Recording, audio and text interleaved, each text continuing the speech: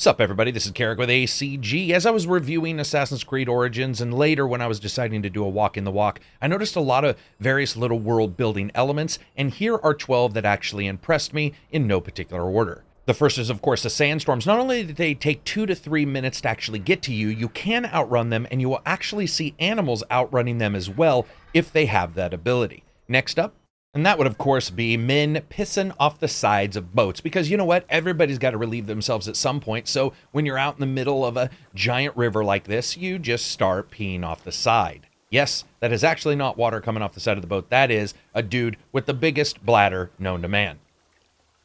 Continue. Still peeing. And next up is sleep darts. Now, sleep darts are usually used against one character, but if you throw them into fires, they can be used against everybody, unfortunately, including yourself. So make sure you are not near the campfire like I just was. Next up is one of my favorites, which is the mummy costume. When you get the mummy costume, one of the things you'll notice almost right away is that if you look closely, you will see sand continually coming out of him to really give you that idea that this isn't just a skin, you actually are a mummy. Additionally, his feet, somebody needs a mani-pedi really bad. Or some water to rehydrate.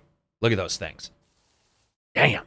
Next up, since Beavis and Butthead originally started, everybody's liked fire. Actually, it's pretty much probably cavemen. If you light hay on fire in the back of one of these vehicles, you will actually see villagers run to it and try to put it out with sand.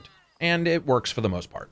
And next up is the bird and the horse combo. Now, this is more of a quality of life situation that goes on within Origins, but it allows you to actually ride the horse and use the bird at the same time so that you can scout ahead, which is great in areas where they're above your level, so you can scout out for enemies before running into them, especially because they can one-shot you.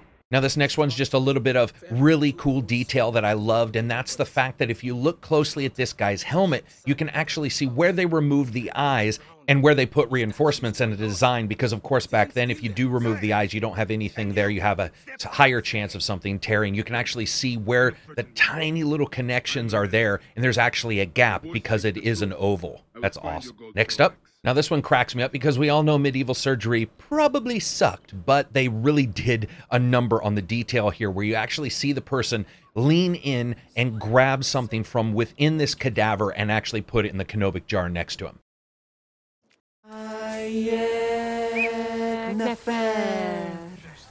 Of course, this one's more auditory. I love the fact that when characters get together, they actually sing in groups. It's something you'll see solo and you'll see in group, and it's just a little added bit that really reflects that group dynamic of people out in the fields working, and I think is a good reflection of Black Flag and the other games wherever any of the characters ended up singing while they were on board a vessel.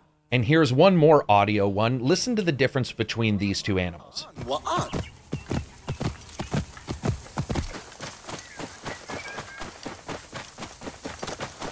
I just love here how they modeled the difference between a horse and a camel. As most people know, camels are much quieter than horses due to the way that their hooves are made, and it's very cool that you actually hear that modeled here.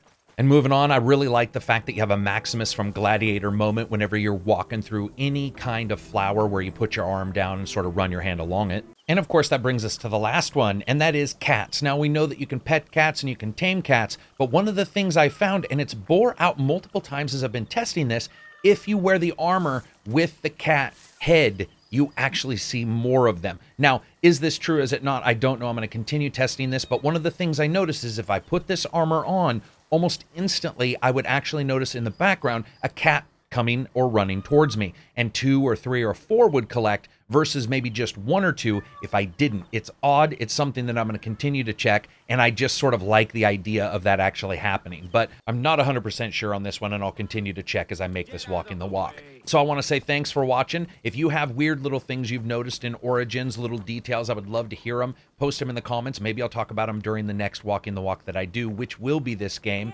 As always, if you like the video, give it a thumbs up. If you dislike the video, give it a thumbs down. Maybe check out Twitter or become a patron at Patreon. One of the things about being a patron is it continues to allow me to make videos that aren't 2 minutes long or filled with sponsored bullcrap.